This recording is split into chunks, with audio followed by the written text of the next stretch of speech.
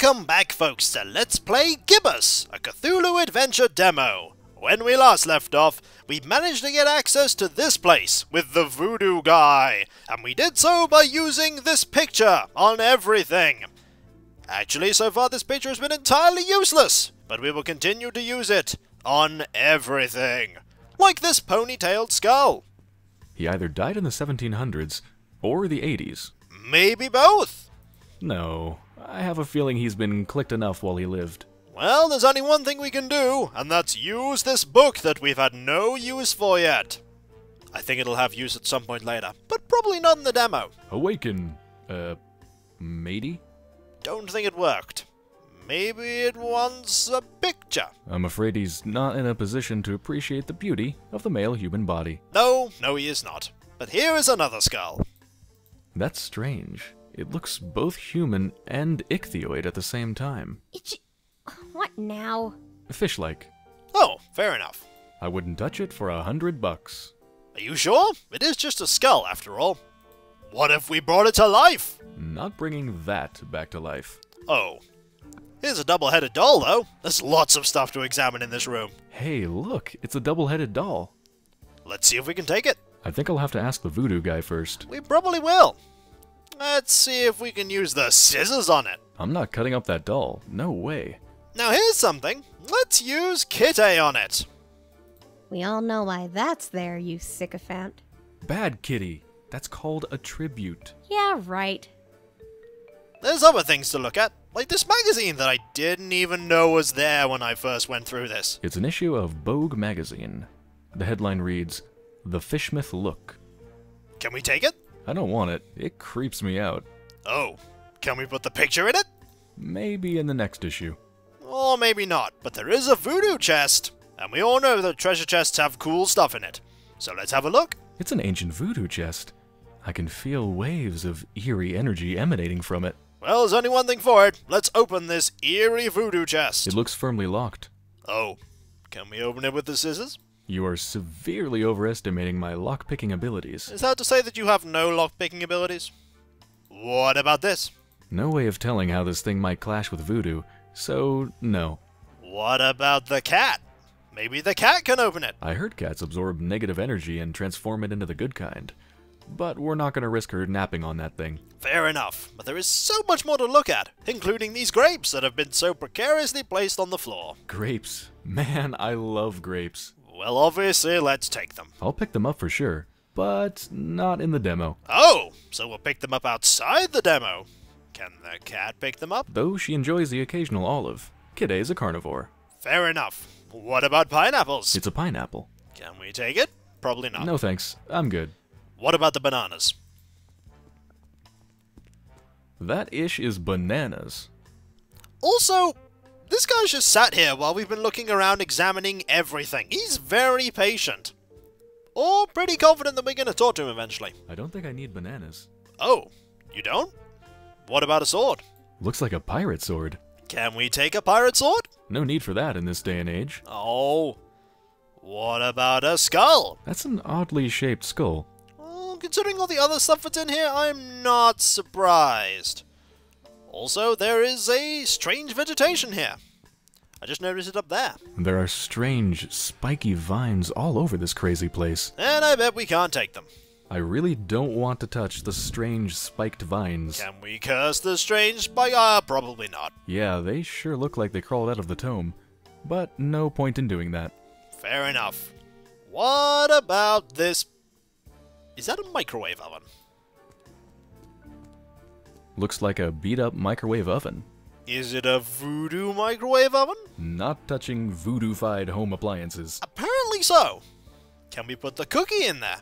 It doesn't need heating. Fair enough. There are more skulls, though. Hey, these are Halloween skulls. Skulls are skulls, alright? Sometimes it's hard to get the genuine article. Oh, he finally talks. Can we take them? Nah, I don't need them. What?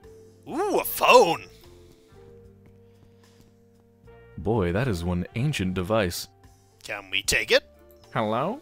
Operator? I've never heard that one before.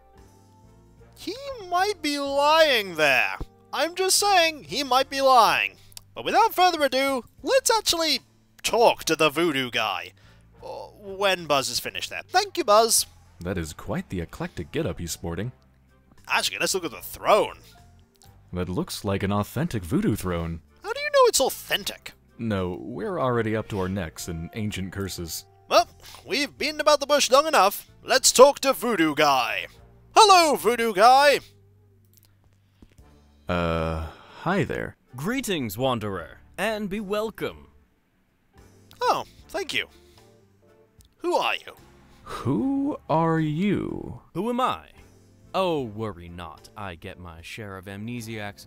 You are now in the presence of the voodoo gentleman. Amnesiacs? Have we been here before? Was the password really necessary? Was that password part really necessary? It is best that I keep a low profile, lest the jackals tax me right out of town. Thus, the recommendation-only access. By the way, who referred you to me? That's a good question. I actually didn't have this option. I'll just say this one. I just happened to stumble onto your door and guess the password. Darn it, I knew I should have added numbers and an underscore. Yep, you definitely should have. You definitely should have. So, what do I call you? VG? No, that sounds a little bit too gangsta. Voodoo gentleman will do, thanks. Fair enough. Let's ask him about voodoo. It's not the only time in a game you'll ask someone about voodoo, but in this instance, we're going to do that. The voodoo gentleman? You do voodoo? I'm Buzz, by the way. You do at least remember what you came here for, I trust. Yeah, I kinda do. We could ask him that. Aren't you supposed to have an exotic accent? Oh, that's so cliche. Plus, I travel a lot. Well, we might as well just cut to the chase. Hey, we have the Necromonicon. Would you like to have a look? I remember all right. It all started when I found this book. Well, to make a long story short, I accidentally put a spell on my cat, and now she's even more annoying than she was before. A spell, huh? How'd you go about doing that, Harry? I used this. Vaulting voodoo vixens, is that the The Necronomicon, in all its glory. Wanna have a look-see? No, put that away. That thing should not be touched. Oh boy. I'm sure glad I'm not in your shoes. I can't help you with your cat, my man. There are some things even I don't mess with. Did you notice that that thing was blinking? That book blinked. That is really creepy. Why do we have a book in our pocket that is blinking? Also, why can't voodoo help us? But voodoo? Voodoo Schmoodoo, that book is ultimate evil incarnate. Well, I for one wouldn't keep it in my pants pocket. Just saying. You are ruining voodoo for me. I hope you're happy. Yeah, I don't think he's gonna help us with that. It seems like he can't help us with the cat either, which is unfortunate. But my cat. Ugh, cats. We never did get along. What are the symptoms, pray tell? She kind of started talking. Oh, look, the cat speaks. Come on, come all, see the freak. She's really unhappy with her current situation. Oh, ye gods, I've had this nightmare before. Maybe a pinch, but there's no cold sweat. How can this be? It's real, Witch MD. Well, crap. I mean, alas. There's a lot of stuff we can talk about here. This is basically part of the plot dump, and also the first actual quest we're gonna get, beyond actually getting access to here. How could you tell that was the real Necronomicon right away? Most everyone imagines it all black, bound in human skin, bearing teeth. Only true initiates know it really kinda looks like one of those British sweater vests. You know, the ones with all the crisscross things. Yeah, why is that? I guess you sometimes just go crazy with the triangles and it just doesn't turn out as evil a design as you'd think. Still, the content more than makes up for it. Pleasant colors, though. Yep, very eye-pleasing. Yep. And apparently full of evil incarnate. What kind of operation are you running here anyways? One that stays away from messing with the old ones. But it's just like a personifying curse. Those should be easier, right? You'd think.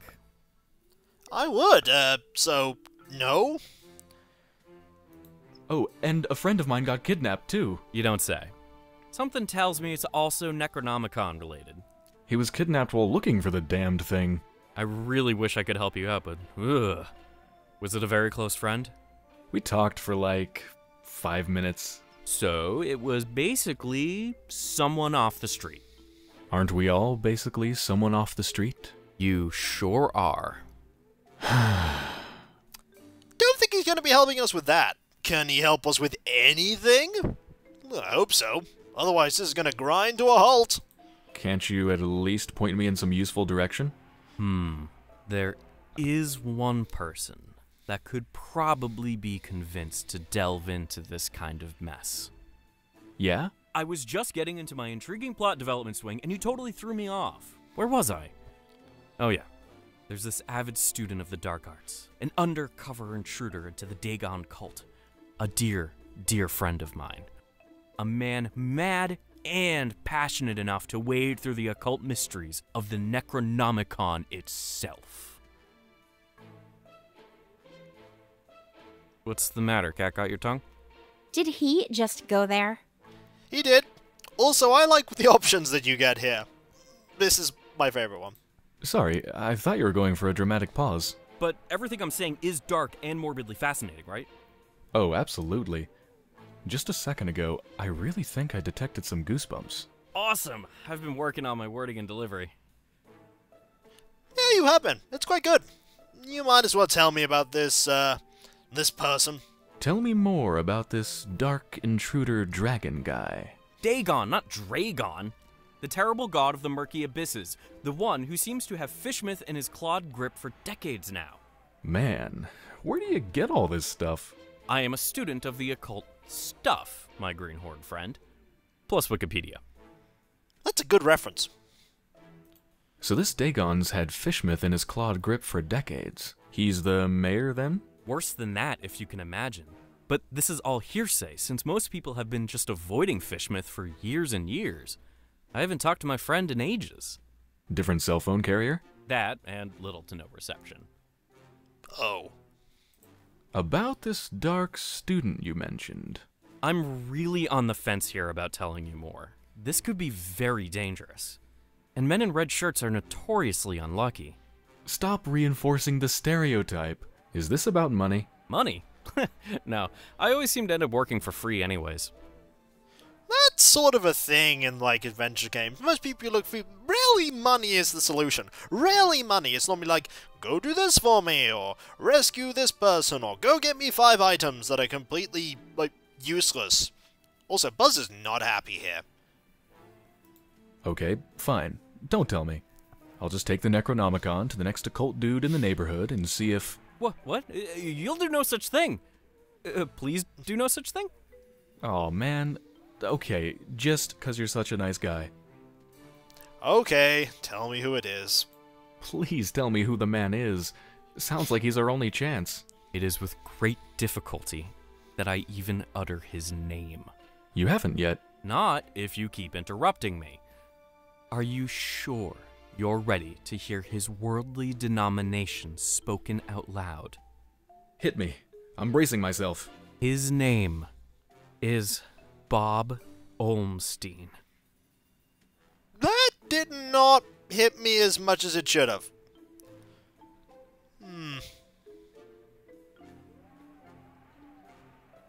Bob Olmstein.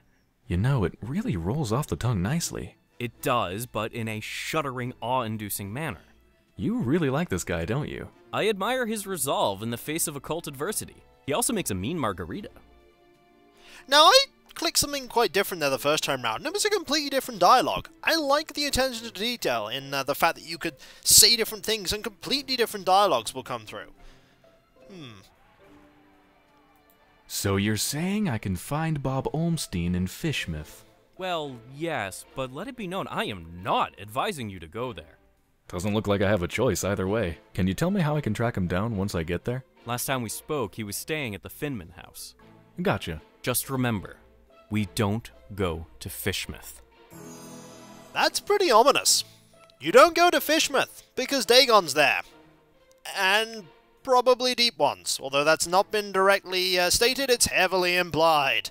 Also, we can only say one thing to this guy now. Bob Olmstein. Bob Olmstein. Bob Olmstein. I have no idea why he says that, but we need to get to Fishmouth, and there is a taxi just out here. Also, the woman is gone. Maybe we'll see her again, maybe not, but for now, we actually have somewhere to go. I'm sure he'll take us there. Let's go to Fishmouth. Hey, taxi, take me to Finman House in Fishmouth. Yeah, that's real funny. Let's waste the cabbie's time with dumb jokes. No, I'm serious. Take me to Fishmouth. We don't go to Fishmouth. But I want to go. I'll pay double. You can pay 4 times the fare. It ain't worth going there. You think Darkham's been strange lately? Wait till you get a whiff of Fishmouth. So let's get a whiff. Money can't make me go there, friend. Them fishy folks will scare the scales off an anchovy. So we could offer various things for it, like this cookie. Look, I have this suspicious cookie. Keep that thing away from me. Some darn hippie fed me one of those about a month ago. I was seeing tentacles and all kinds of ungodly things for a week after. You don't say. We just learned something about what that cookie does, and we still don't have a use for it. Can I interest you in an ancient, cursed grimoire? Nah, already got one of those, and it's full of my wife's special occasion dresses. What about a cat? I have this talking cat. We all gotta cross the bear, buddy. Amen, brother. So there's nothing we could do. Oh wait, maybe there is something we can do. What can I do for a ride to Fishmouth? Well, I do have a family problem needs taken care of, but, man, it's a heck of a doozy, let me tell you. I'm all ears. See, this cousin of mine, Ed, married a woman out of Fishmouth. Fishmouth, can you believe it? Name's Asenath. Anyway, ever since they got together, every time I meet old Eddie, I get this strange feeling he's not himself. Always shopping for groceries, never goes to the ball game anymore, general zombie-like complexion, lack of will to go on. That's pretty common from what I understand. Oh, you unmarried folks always piling on the stereotypes.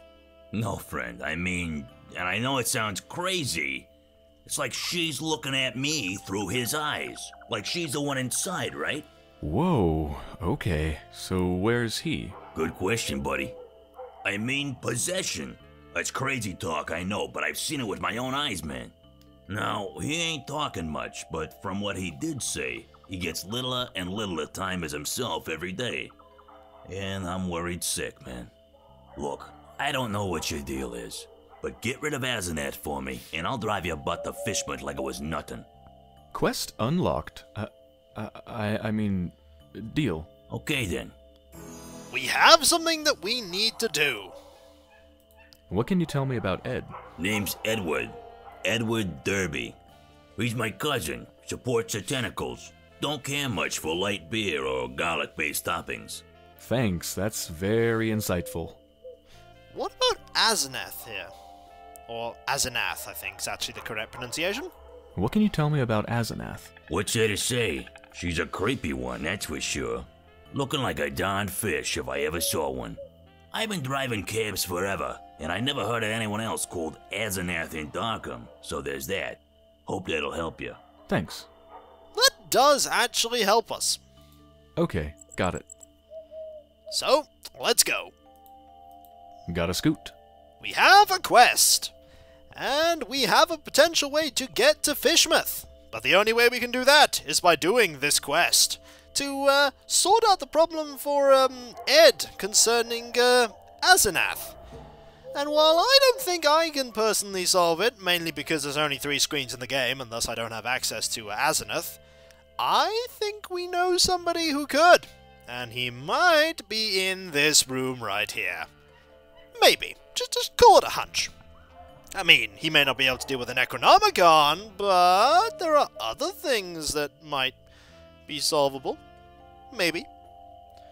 Look, it's worth a try, isn't it? I mean, what's the worst that can happen? Well, we could spontaneously combust, but I don't see that happening. So, I'll catch you next time, folks. And I'll see you then. Later.